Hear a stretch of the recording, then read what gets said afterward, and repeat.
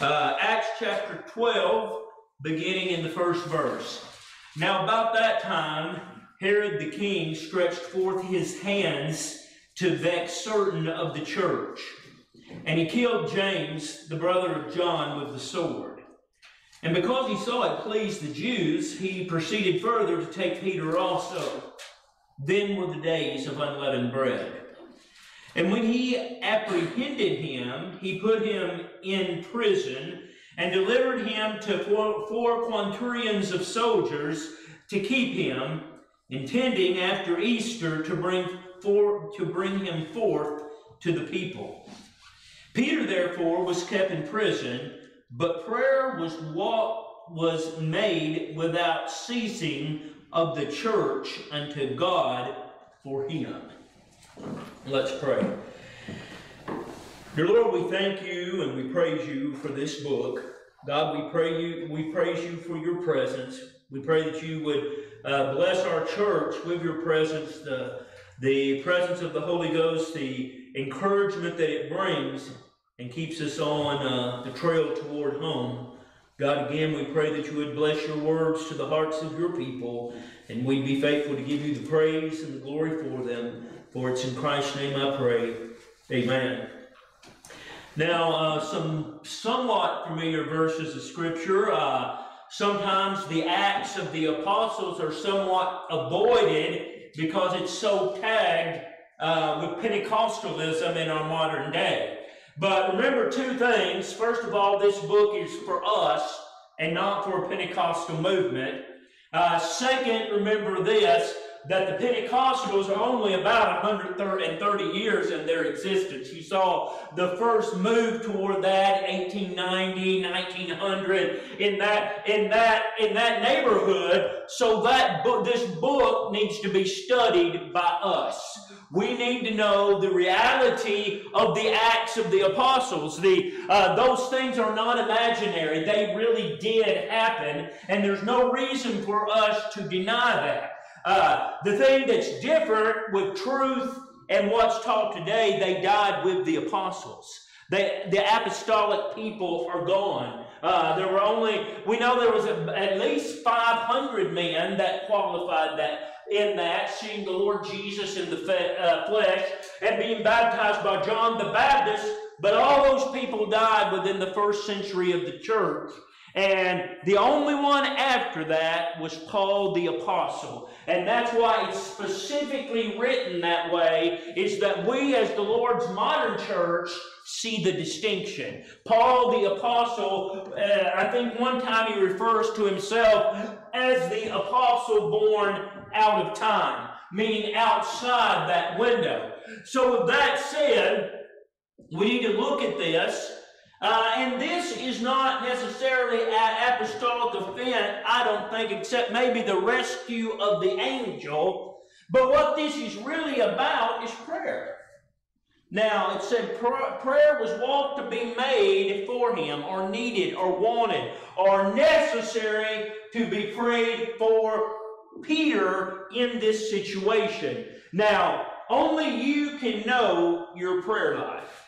It's not something that is that is flamboyant. It's not something that can be, even my wife, as close as we are, I don't know anything about Donna's prayer life, really. Right? And it's true for every one of us. We think of prayer as something maybe in the assembly or at home when we take our meals. But prayer is much deeper than that. Prayer, it should always start with praise. It should start with lifting him up. Not a give me list that you want from God, but just in praise, because he's on the throne. I can face tomorrow. Nothing's scary because he's there. You know what? That's praiseworthy. The very fact that I don't have to worry about tomorrow is praiseworthy to the King. And that's how prayer begins. Are we going to have problems? Sure we are. Remember when Hezekiah, I think it was Hezekiah, spread out all his problems before God, went up and committed that to the name of the Lord? Yes, we're going to have problems. But prayer is our comforter. Prayer is not a magic stone that we rub upon to get our way. Prayer is praiseworthy, and prayer is effective. Now, we're fixing to see the church in Jerusalem is about to learn how wonderful prayer is. In the first verse, now about that time Herod the king stretched forth his hands to vex certain of the church. Now, never be surprised of the government's hate for God's word and God's people. You know, we sometimes encourage ourselves in the thought that this is a Christian nation and all will be well. Do not deceive yourself in that. We are a hated, despised people by the very ones we put in office. That will never ever change. The government has always hated God's people. If you don't believe that, what happened in Egypt?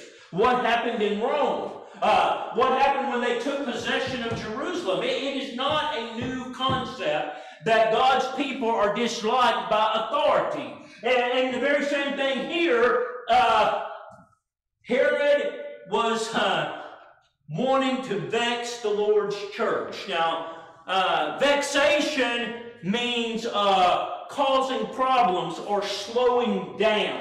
That's what he wants. You know what? You know what the devil wants for you? He wants to slow down your life toward Christ. He wants to stop you dead in your tracks. He wants to hinder you to the point that you no longer have any zeal for the things of Christ. That's vexation. And so that is the desire of Herod, because his worst nightmare happened. This king of the Jews was risen up, the very thing that he despised and didn't want to happen. Verse 2, and he killed James. James is the first martyr. Well, I take it back. Stephen is the first martyr. James is the first apostle to die. And he killed him to stop him. He really didn't even imagine how it would please the Jews and how excited they would be over it until it had already happened. But he killed James. You know what? This is not a life. The life of Christian people is not a life without difficulty. The new thing over there, oh, you just serve Jesus and everything's going to be good and great for you. That's a lie to the pits of hell. Yeah. It is not a real thing at all. You know what I found? When it don't work out that way for them people drop by the wayside. And you know what they learn? Or what they think they learn? Oh, it's just a joke anyway. That is the problem with that mentality. So we find the government hates them. The government kills one of them, and the Jews, the larger population in that day, outnumbered the Christians by many, many, many. They're pleased. You know what? When another church goes down, the devil's pleased. Not only is the devil pleased, but most of the government is pleased too. Mm-hmm. They're glad when a church closes its door for the last time. And that was the very same situation here. They took care of James, which they perceived as a problem for them. Notice when it happened. And we'll read verse 3. Because he saw it pleased the Jews, he proceeded further to take Peter also. Then were the days of unleavened bread. Now, it was no accident that Luke threw this in here, because how long does that mean it's been? 1 year. When did the Lord Jesus offer the sacrifice? In the days of unleavened bread. Mm-hmm. So 1 year later, now they're literally being killed for the cause of Christ. 1 short year. You ever thought about if you only had 1 more year to live, how different it would be to look on things? Now, when the church was endued with power from on high at the day of Pentecost, and for it to be endued with power from on high, it already had to exist, right? And so when it was endued from power, a year later, people are dying for the faith. That doesn't sound like somebody, let's run and have a group hug, right? So when the church is successful, Satan is going to be on the scene. And so we find that to be true. James is killed. Everybody's happy. The Jews get excited. And verse 4. And when he apprehended him, meaning that the king, the Herod, saw that Peter was arrested, he put him, meaning Peter, in prison and delivered him to 4 quaternions, 16 of soldiers, to keep him, intending after Easter to bring him forth to the people. Now, I'll just interject in here because everybody knows how I feel about pagan holidays, and America is just chugged plumb full of them. The reason Easter and all your little bunnies and your rabbits and your eggs and all that foolishness that goes with it, Easter is a feast of fertility, and because it happened near unto the resurrection of Christ, and really near unto the Jews' feast day, they took that Roman holiday and that Jewish holiday and they stuck them together. That, you know what? Don't you be involved in that mess. It has no inkling of Christianity about it at all. And so we find then that as they're waiting to be respectful, if you can be respectful, to get those holidays behind before they kill another one. But you know what? Think about it. They're behaving exactly the same way they did a year previously, because that was a concern when Jesus died too. Remember? They said we don't want it to happen on the feast day. And then finally, they got so mad at Jesus, the Jews said, "Let his blood be upon us." And they did it even though it was in that special week of Sabbaths. They did it anyway. And so we see Herod not wanting to rock the boat, perfect politician. He said, "We'll wait till after that has happened." Verse 5, Peter was therefore kept in prison, but prayer was made without ceasing of the church unto God for him.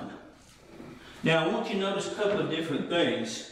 First of all, the church was praying collectively. And it said, without ceasing. Now, I don't know about you, but my problem, my difficulty, my personal challenge with that is I'm not always in a condition to pray. Are you? If somebody makes you mad, whether you want to acknowledge it or not, you're in no condition to pray, right? If you got your mind on the back 40, you're in no condition to pray, right? And all of us are like that, and all of us, our minds are very temporal and difficult to stay upon spiritual things. And this church wanted to pray without ceasing. Now, the only way that I can, under my mind at least, could see that happening, number one, they were very near unto the days of Christ. The further we get from Christ, the colder the church gets. Look at Laodicea, right? And so they had that benefit, but you know, what we do in nursing, you can't nurse 24/7. So we break it up into shifts. We work days and nights, and we break it all up. And I believe their effective prayer was just that way. The church was meeting continually to pray for this, to pray for Peter, but they weren't there all the time. Some people would go down there and they would meet together, and they were at Mary's house praying for the deliverance of Peter. Now, with that said, let's just assume we get in a condition to pray, and we're taking shifts. What do you anticipate when you pray? Don't you think that's essential to prayer? What is your anticipated result? Now, sometimes we use God's sovereignty as an excuse not to pray effectively. You know what? I'm going to pray to the end that I want to see it happen. I'm going to pray for my children that they would be saved and cling only to Christ, because you know what? I don't know whether they're elect or not. That's not my concern. That's in the hand of the Almighty, and I'm going to give it to Him. You know what the Bible says? Even in these carnal, fleshly lives that we live, it is appointed unto man once to die, and after that, the judgment. But see, I don't know when people are appointed. Do you? I just have no concept of that, so I'm going to pray for him. Brother Jerry's going to have surgery in 3 weeks. I would to God that you pray for him, right? Because you know what? I'm going to pray for it like he's going to walk up and down 120 for another 30 years. Because see, I just don't know. So I'm going to pray to the positive end. I'm going to give it unto the Almighty. You see what I'm saying? That's effective prayer. Now, only you know if that's really how you pray or not. But we should. That should be the ground of our prayer. Now, verse 6, Acts 12, verse 6. And when Herod would have brought him forth the same night. Now, when do we want our prayers answered? Yesterday, right? You know, if you go through the Scripture, you don't find God answering prayers like that ever. And why does He wait to the last minute, at least in our feeble little minds? Because it gives Him great glory.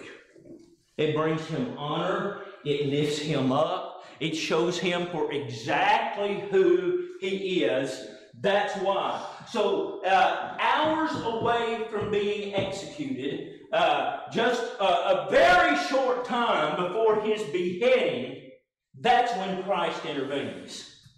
Now, according to Scripture, you have to go with what the Scriptures say. They're still praying down at Mary's house.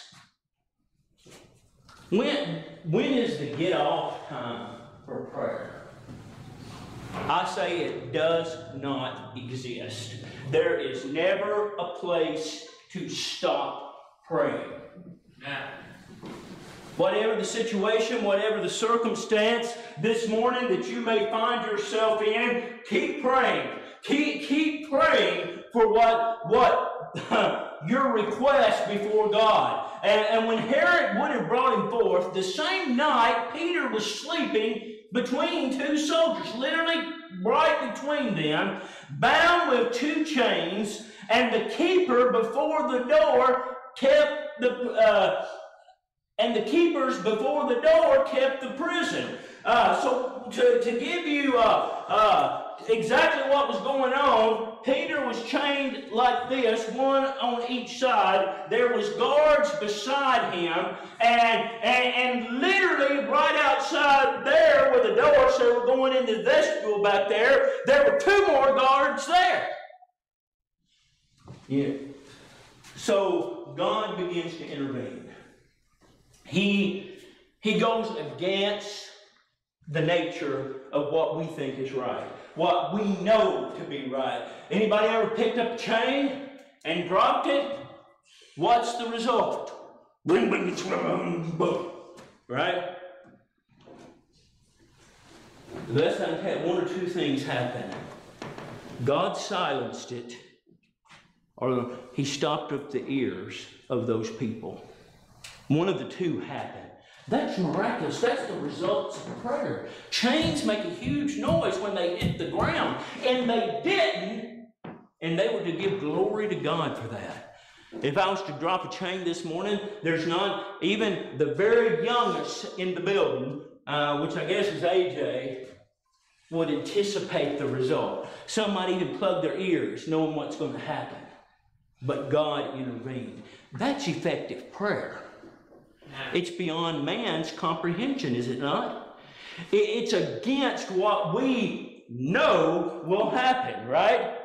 That's the results of effective prayer. And we just believe in the modern day that's outside the realm of possibility, but it is not. It is what God is able to do. And behold, the angel of the Lord came upon him. A light shined in the prison. Now, what does light do? At least for me, it wakes me up. Right?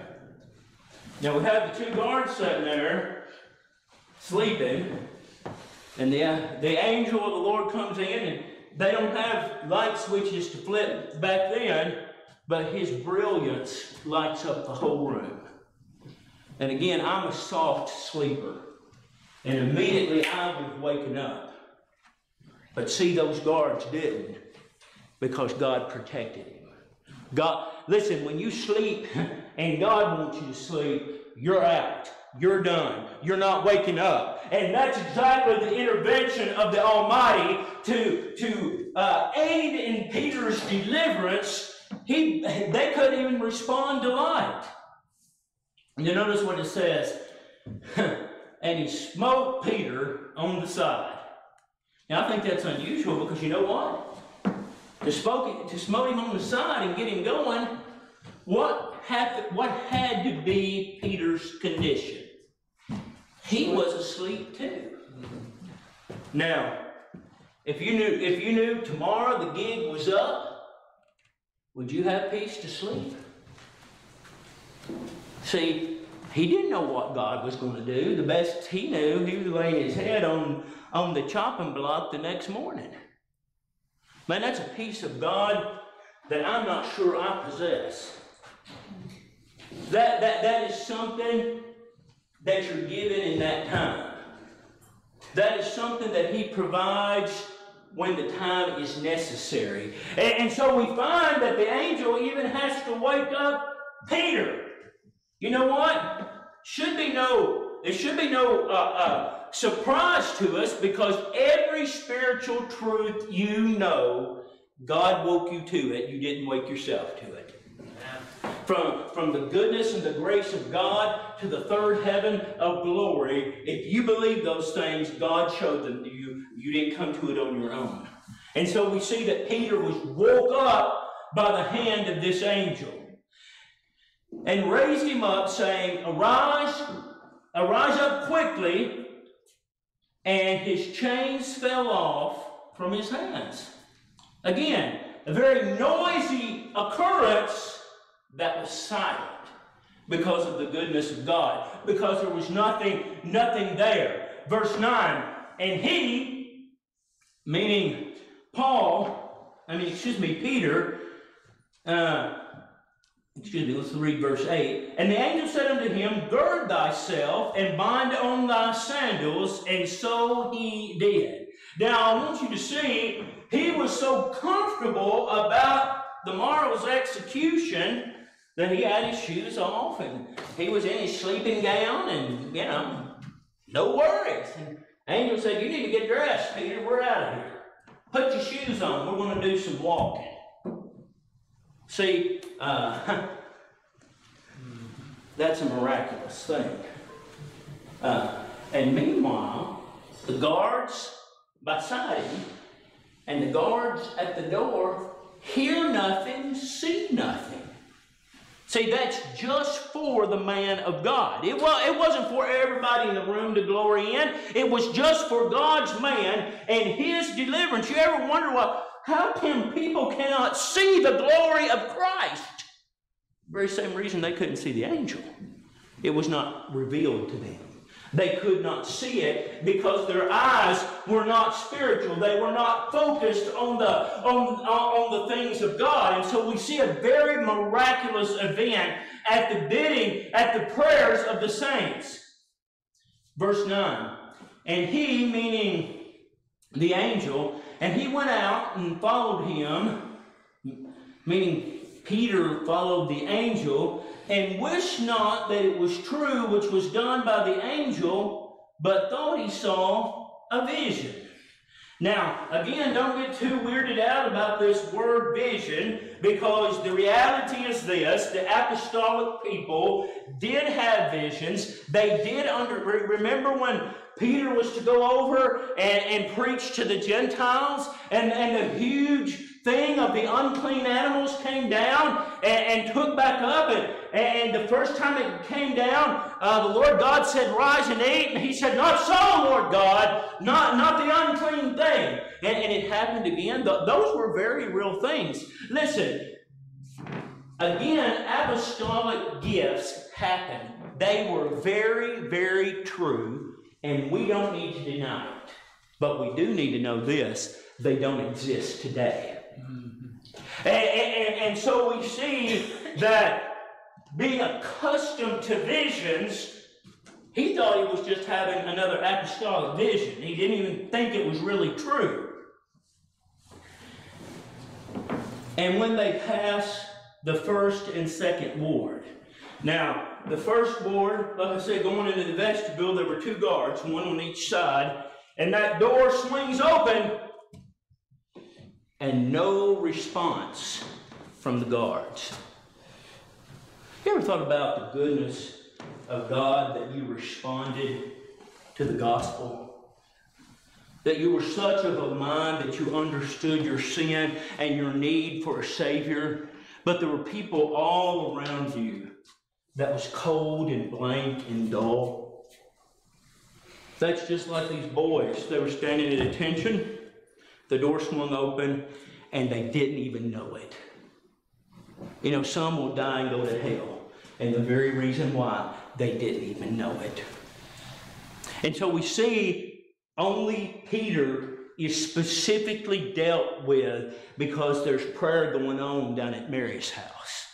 And what a glorious thing. And so it says it happens the first time in the first ward, and it happened the second time, and again, the guard sitting there in full attention and not even realizing people that Peter was going by them. The rest of verse 10, they came unto the iron gate, the very outmost part of the prison, that leadeth unto the city, which opened of its own accord, and they went out and passed through one street, and forthwith the angel departed from him.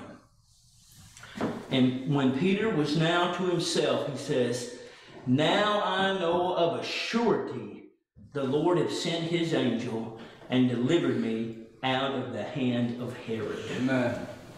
Now, while the speaking of tongues and the casting out of devils and the healing of disease is apostolic, angelic intervention is still around. I would dare say a group this large, that some here are only here because of angelic intervention. Remember, as Paul is writing the church letters, he says, "Ye have entertained angels unaware."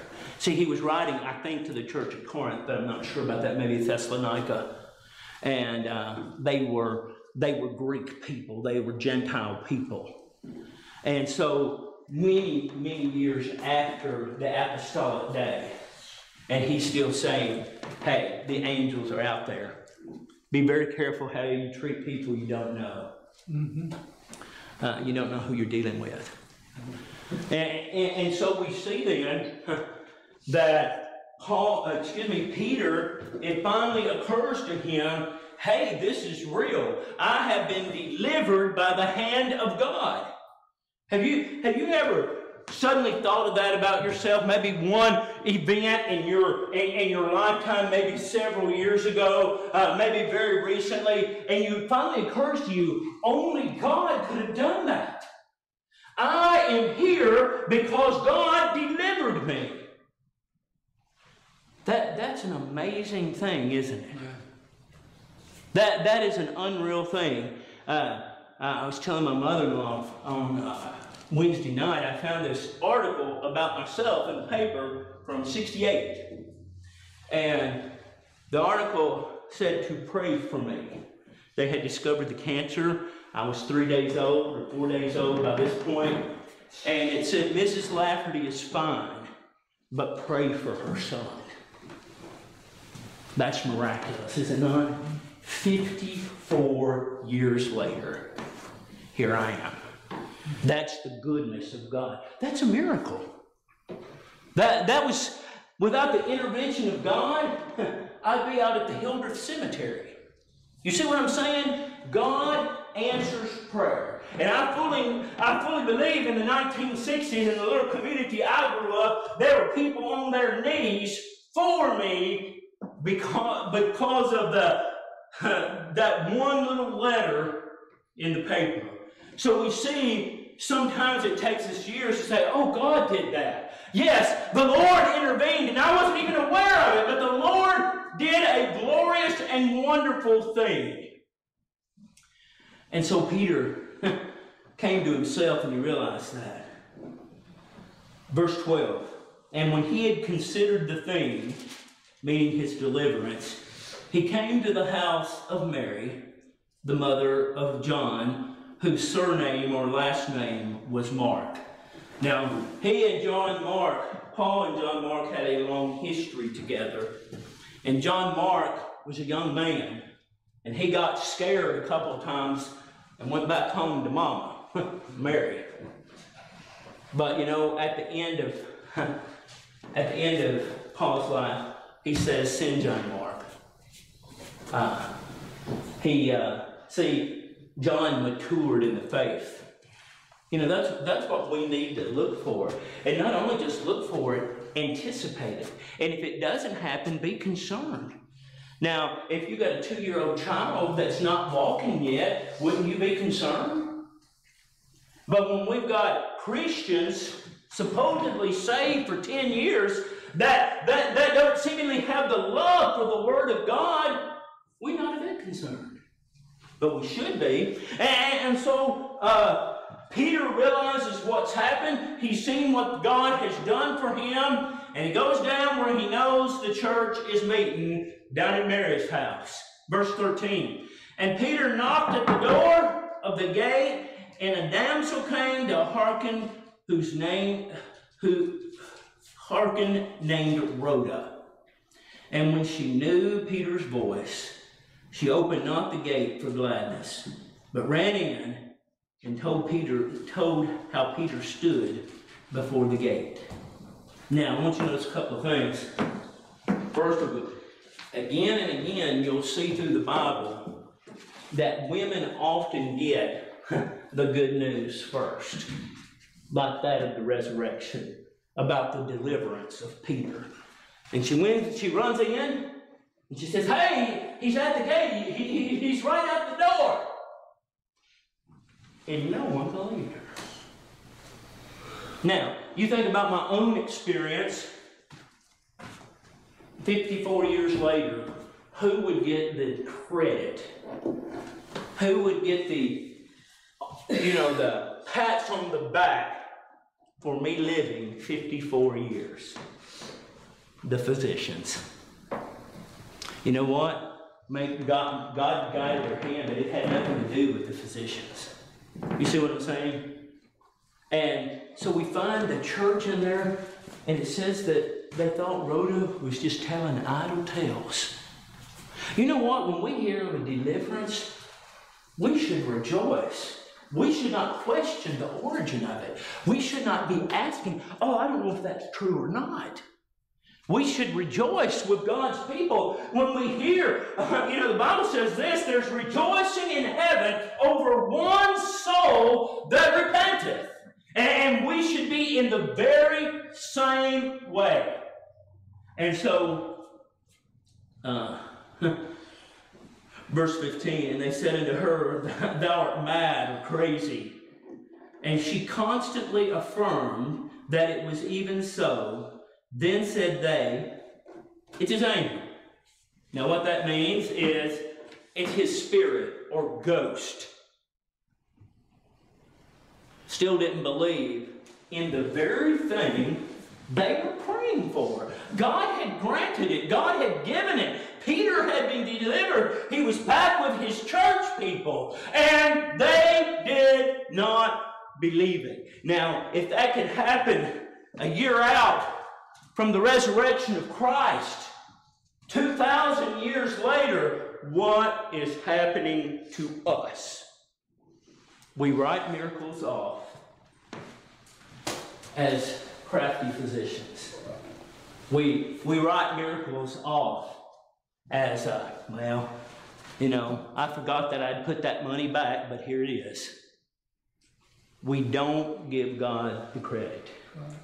Now, young in my ministry, and it was the faith of God, but I'm sure some people thought I was haphazard with my large family and my wife, but if I got called to preach somewhere, I would go, and sometimes we had money and sometimes we didn't.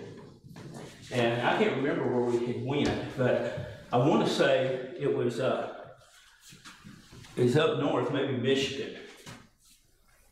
And they didn't give us anything.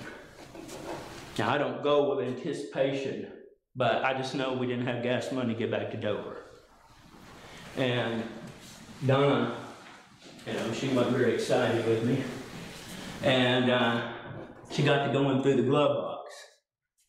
And she goes, look, she pulled out that bank envelope, had $300 in it. And we had gone on vacation a year before up to the mountains, and we just thought the money was lost. We didn't know what happened to it. And very same envelope, a year later, got us back home to Dover.